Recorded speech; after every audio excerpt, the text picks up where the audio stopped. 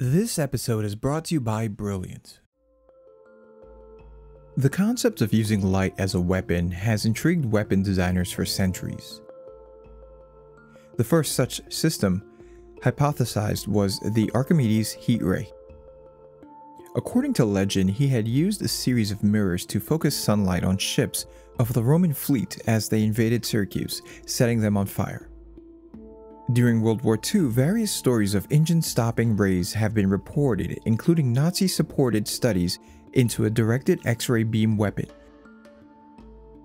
Researched by the German electrical engineering company Siemens Schuckert, the concept hoped to disable piston engines by ionizing their combustion chambers through a direct bombardment of X-rays.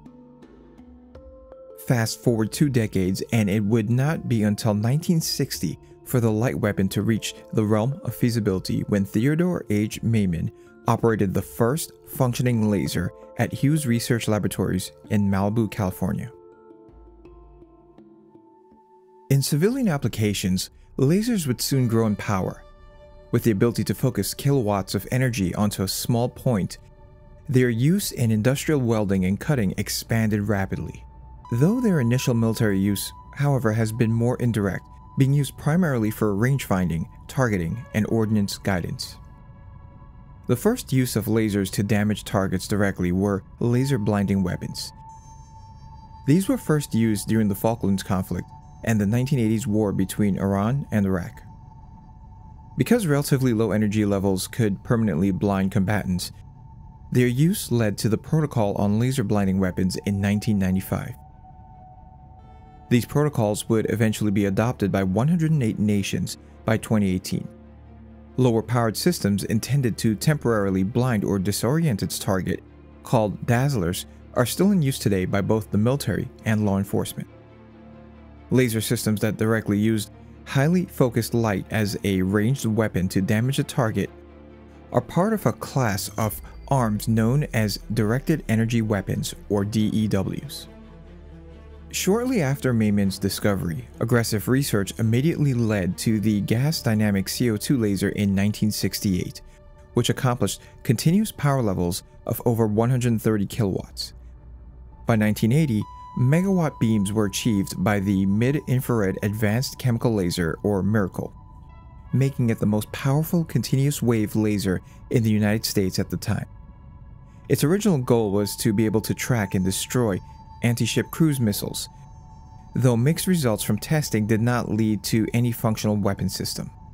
Creating a functional laser DEW system is far more challenging than simply building a high-power laser.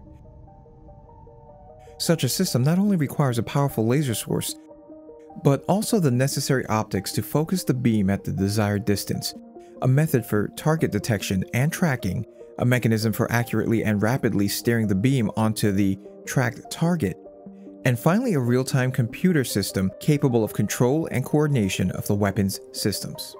One of the most significant limitations of laser DEWs is its restrictive targeting characteristics. By their very nature, they can only engage targets by line of sight. Atmospheric effects can also negatively affect their use for both target tracking and beam propagation. Absorption, scattering, and turbulence have to be taken into account. Adverse conditions such as rain, fog, and smoke can outright make it impossible to employ a laser at all, even in ideal atmospheric conditions. As a laser beam's power is ramped up, a critical intensity is reached and nonlinear effects set in. The laser itself influences the atmosphere, starting with simple heating through absorption and culminating into atmospheric ionization. While the amount of energy absorbed by the atmosphere is dependent on the wavelength of the laser, this plasma breakdown starts to occur at around 1 megajoule per cubic centimeter. Known as thermal blooming, it causes the laser to defocus and disperse energy into the surrounding air. This phenomenon inherently imposes a limit on the maximum intensity which can be transported through a given path in the atmosphere. Laser systems that operate on short, high-intensity pulses are particularly sensitive to these effects. Beyond the complications of the atmosphere, simply transmitting enough energy to the target is a challenge in itself. With conventional munitions, all of their kinetic or chemical energy is released with no noticeable time delay upon impact. A laser beam, however, needs some time to heat up the exposed target area until significant damage occurs. The tracking mechanism of the laser system has to be able to maintain a consistent track of the target, while constantly steering the beam during this duration. Even when the beam is able to successfully track a target through the atmosphere and transmit enough energy to it, laser weapons must contend with the reflectiveness of the target's coatings. Depending on the wavelength of the laser radiation, defensive coatings can reflect up to 95% of the radiation away. Fast and erratic moving targets can also force the beam to spread, preventing any significant damage. Modern laser DEW systems research can be put into two categories: industry-funded projects that use civilian off-the-shelf industrial lasers, and government-funded research that tend to focus on high-power laser systems. These strategic defense-specific systems produce continuous power levels exceeding civilian lasers by 1 or 2 orders of magnitude. Industrial lasers are primarily found in lower-powered tactical systems. Both Boeing and Raytheon have spearheaded research into such tactical laser weapon systems using industrial solid-state lasers. One of Boeing's technology demonstrators consists of a modified Avenger air defense vehicle with a laser DEW in place of its missile launcher. As a laser source, this system uses a commercial 2 kW solid-state laser and has demonstrated its effectiveness against unmanned aerial vehicles as well as explosive devices on the ground. Another more powerful tactical development by Boeing is the Relocatable High Energy Laser System, or RAILS. This technology demonstrator system combines 4 industrial manufacturing thin disk lasers into a 10 kW system. RAILS consists of the lasers as well as components for cooling, power supply, and tracking, all installed in a 40-foot relocatable shipping container. For Raytheon, one of its principal ongoing developments is its Laser Area Defense System, or LADS. The LADS weapon demonstrator is based on a modified Phalanx air defense system that uses radar-controlled multi-barreled cannons. The Phalanx system is installed on some US Navy ships in order to protect them against close-in missile targets. Raytheon has replaced the cannon with an industrial fiber laser, successfully testing the concept against a variety of targets, including incoming mortar rounds. Both thin disk lasers and fiber lasers are 2 common approaches used in the manufacturing industry to scale solid-state lasers to higher power levels. Because of the inefficiency of the conversion process, a significant part of the energy used to create the beam is lost as excess heat.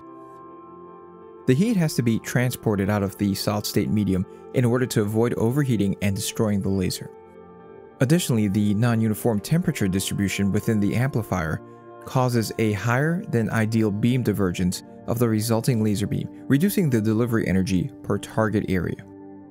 To combat heating, the light amplifying medium is cooled in a way that results in a consistent temperature profile, relying on its surface area designed to achieve proper cooling. Both thin disk and fiber lasers achieve this by their medium geometry.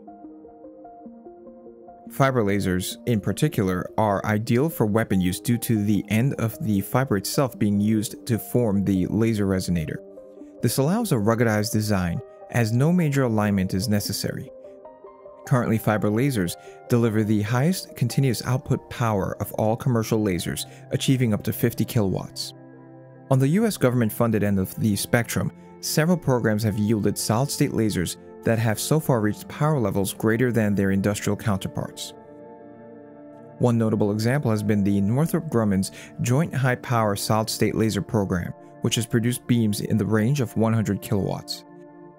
Despite these advances, the need to cool solid-state lasers places a limit on their maximum power, restricting them to relatively short-ranged tactical use.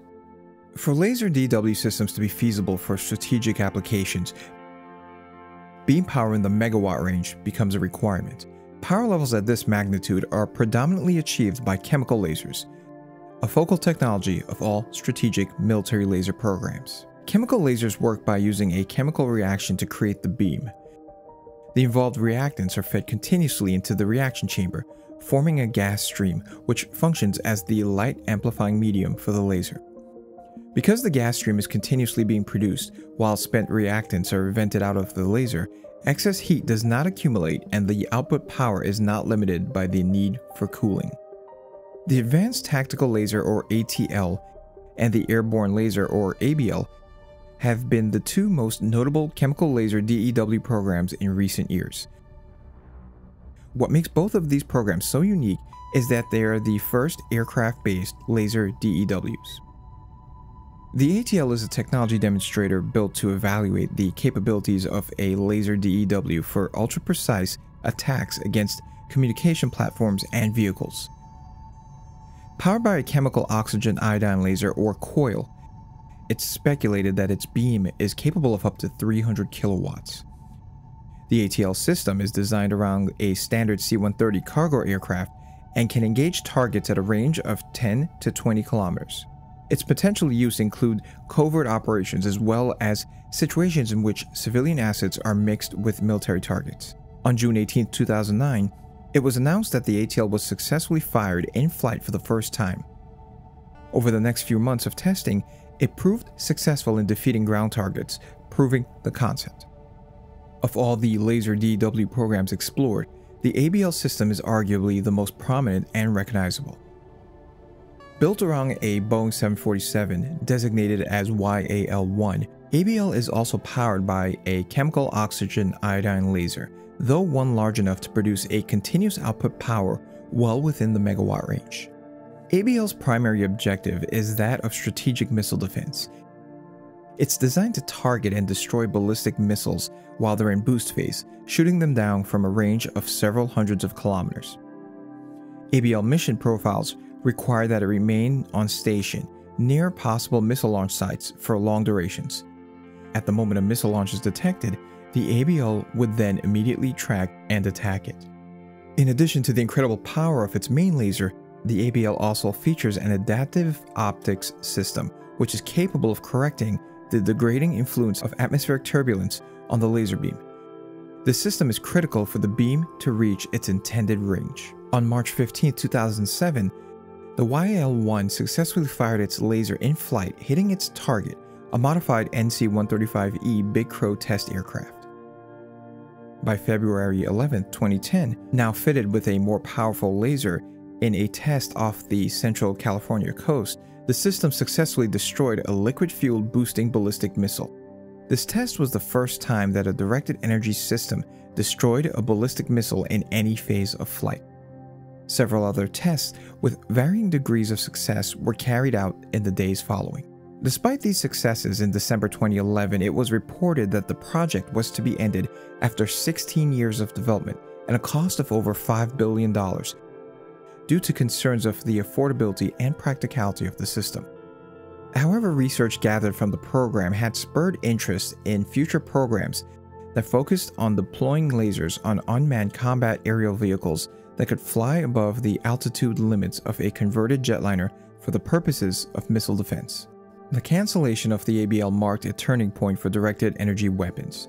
The focus shifted from strategic silver bullets to practical tactical systems designed to counter the growing threat of inexpensive drones, rockets, artillery, and mortars.